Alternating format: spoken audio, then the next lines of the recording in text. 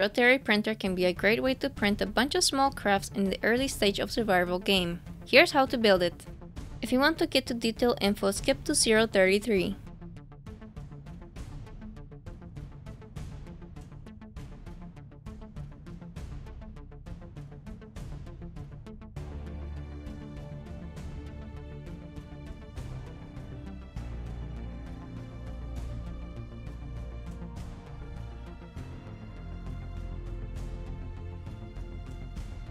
Make sure to provide stable surface. The printer produces a lot of torque and thus static grid is recommended. Place the power source. I used a battery. Then conveyor junction. Advanced rotor and conveyor junction for the components flow.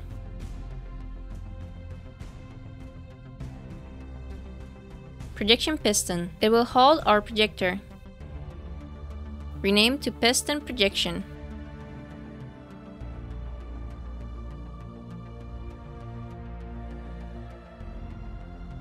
Groups will make automation easier. Place another rotor, remove its head, and add a small one.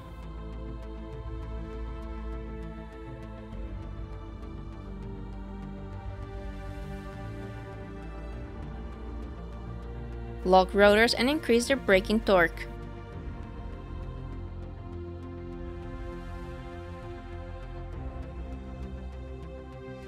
Set velocity of both rotors to 1.5 RPM.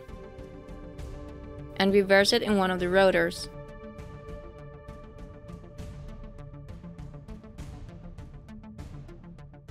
Let's also group those rotors.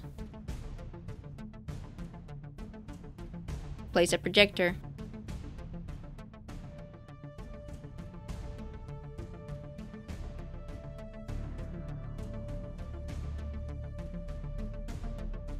And merge block. Toggle it off.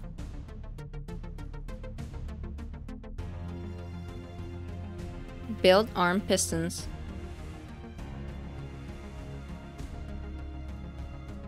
Marking top and bottom will make it easier to automate those pistons.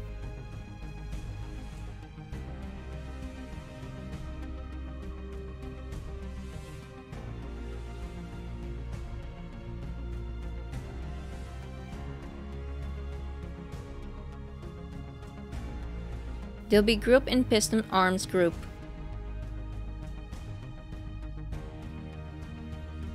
You can also increase their speed to make printing more accurate. Speeds between 3 and 5 meters seconds will be fine for the purpose. Let's continue with the arms. They need to be longer.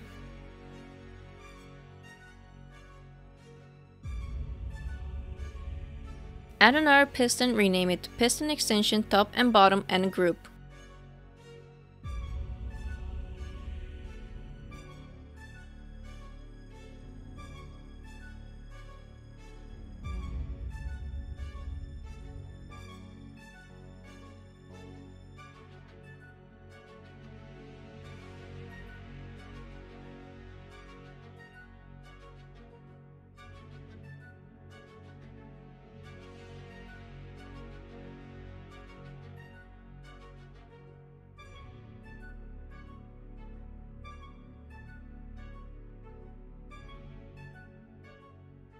Speed of those pistons needs to be adjusted.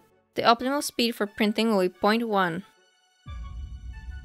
Arms need to be slightly longer to reach the projector.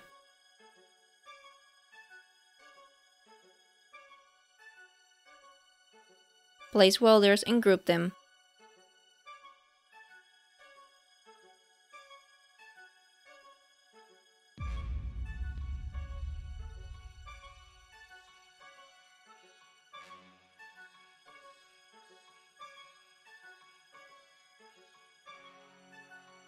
Make sure they are off. You can mark help others. Place sensors. Top of the sensor should point the same way as the welder it is attached to. You can tell where is the top by looking at the little arrow direction on the sensor. Change sensor names to top and bottom accordingly and group them.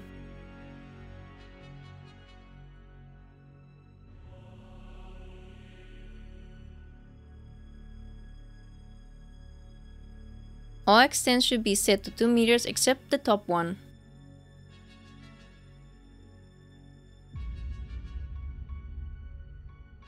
The top extent should have 4.2 meter range on both sensors. Sensors should only detect subgrids.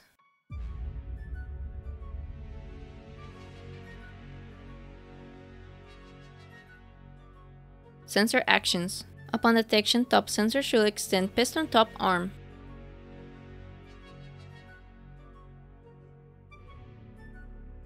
And retract it when nothing is detected.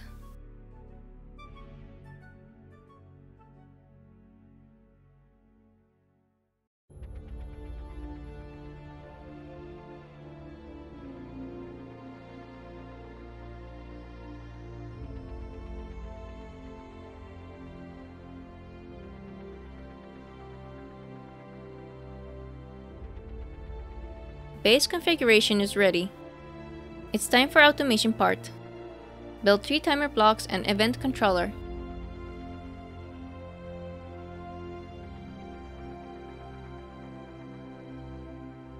Rename the first timer to Start Stop.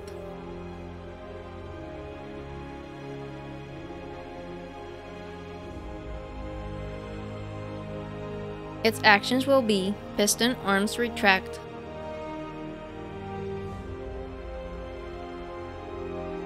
toggle merge block, welders and sensors on off.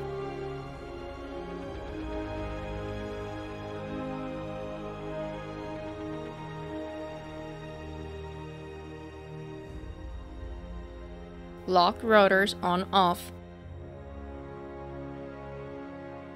Piston projection extend.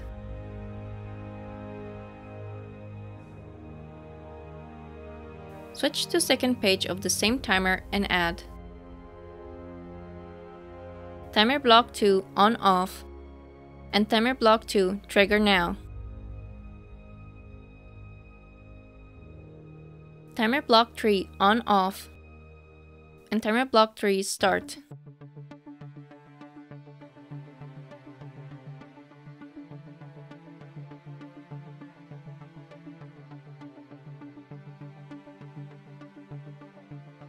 Now in timer block 2,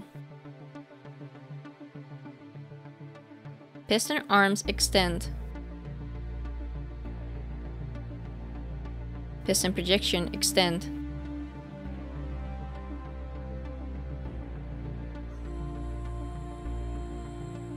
Piston extension retract. Toggle timer block 3 off, reduce delay to 3 seconds, and set following actions for it.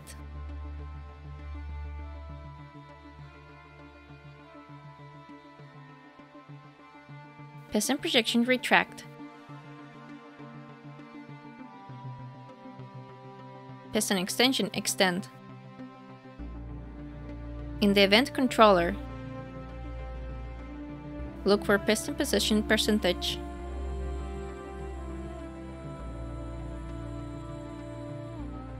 And set equal or less than 55.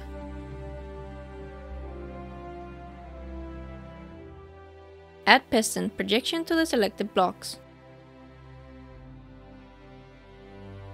And set up action. Timer block start stop. Trigger now.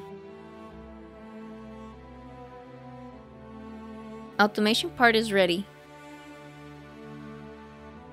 I forgot about setting the position and speed of the projection piston. I'll set it now.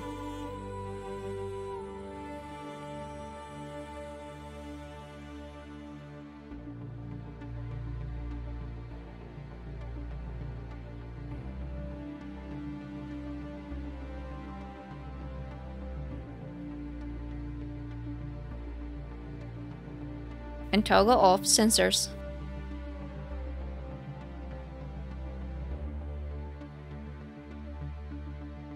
Set the speed of the piston to 0.1.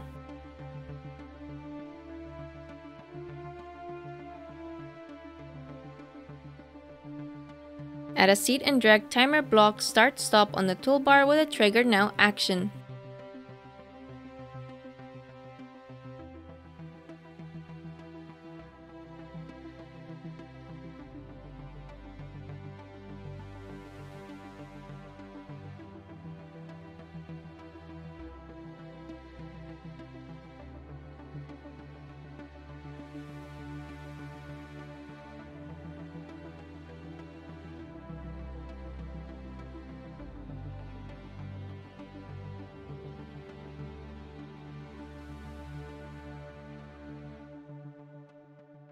upload a blueprint to the projector.